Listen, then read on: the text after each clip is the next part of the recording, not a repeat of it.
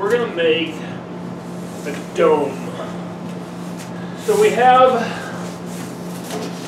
a flat thing, and we've learned we can wrap it around and make a round thing out of it, but we're going to make this like part of a ball. So have you ever seen a map that was kind of cut so that it was like a globe that was cut up? Like an oval? Yeah. Well, we're going to do something kind of like that. This is sort of my rough approximation of that. And I'm going to cut these curves so that when we wrap them together, they're going to sort of loosely approximate a rounded bow of a submarine. Alright? So this is going to be my big part.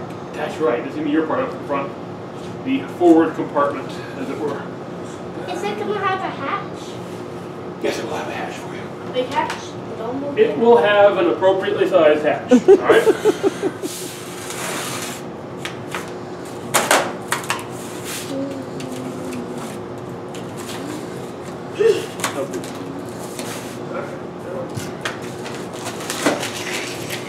Do it right, please. Thank you. All right.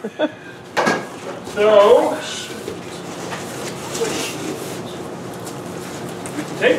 Yep, I see what you're going for. Pickaxe! There's a sort of a loose approximation. Yep, like a piece of top of that. Hey, that was no soup. Well, hold on. That would be A a little bit. Hold on. Hold. Figure them out. Pretty cool, isn't it? Looks like a sting thread. It looks like a sting thread. Like Oh, wait, no. All right. Have a necklace.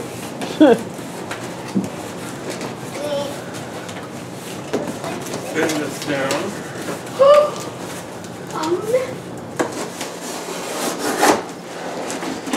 All right.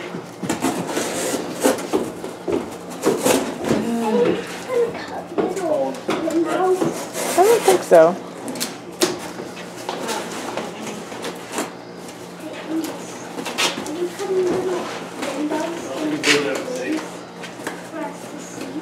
You know, real submarines don't have windows. Yeah, Yeah, they do have windows. they don't. Ours, All right. we can have windows. The Imaginext one. The yellow submarine does.